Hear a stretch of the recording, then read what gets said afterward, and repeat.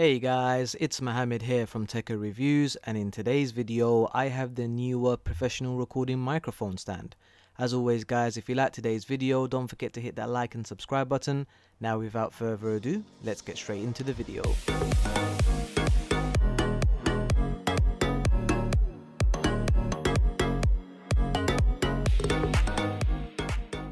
Before we get started, I purchased this item as a 2-in-1 pack from Amazon, which also comes with one Neewer 5600K light, so just as a heads up, I will not be using this device to connect with my microphone. Inside the box, you get the stand, as well as the base that connects to it.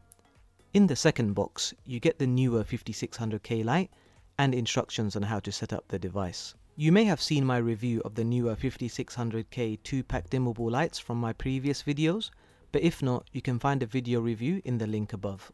The setup process of this device is super simple. Start by connecting the base to your desk and then use the spindle to tighten the base firmly. Once done, you will then need to add the microphone stand and insert this into the base. Once you have tightly secured the stand against the base, you can then finish off by adding the 5600K light to the top of the stand. And that's pretty much it. Insert the USB cable into a power supply and the light should now be up and running. In terms of pricing, you can pick up a set of 2 mic stands and 2 5600K lights from Amazon for around £31, which I think is a great price, especially if you're looking for lighting but at a great and affordable price. If you'd like to purchase the mic stand and the 5600K lights, then you can find the links to Amazon in the description below. But that's all from me guys. I really hope you enjoyed today's video and found it helpful.